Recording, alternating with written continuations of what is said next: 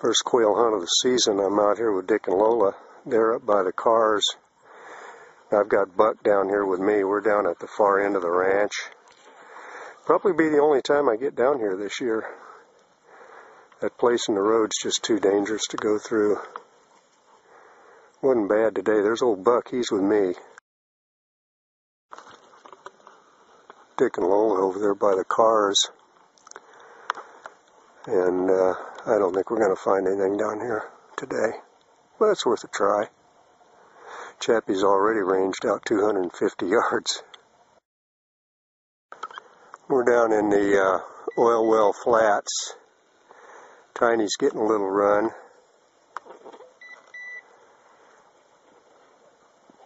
Still haven't seen a bird today. Chappie's way out on the hills. I'm on about 7 or 8 power zoom right now.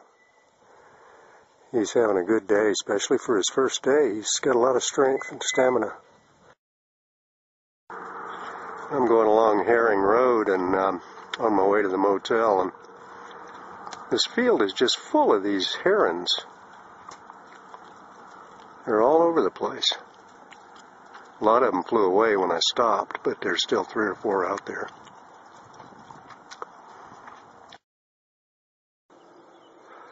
I just got in through the second gate. It's Thursday morning, the 21st. And I saw a bunch of birds up there south of the springs, and I thought, well, I'll get out the binoculars and see what they are. And before I could do that, I saw them running, and of course you can tell a quail when it's running. Now they went over in here, and I don't see them anymore. I can hear some of them calling, so this will be fun. We'll try it here and see what happens.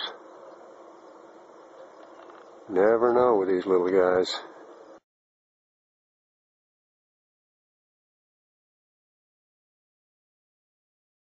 We're over in the flats now. I'm sure there's a couple of birds in here. Chappie's just doing great. Unfortunately, it's getting hot. I'm not going to subject him to much more of this. We'll turn around as soon as we go through the flats. We're all tired. Well, I hear the point tone and I see that tail, so he's got one in there. See if I can do some.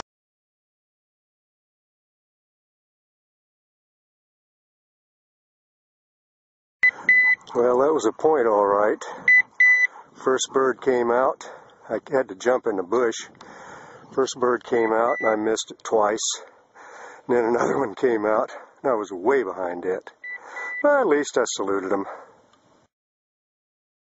I think he's got another one. He doesn't firm up too much in these great big thick bushes. He's not getting a full snoot full.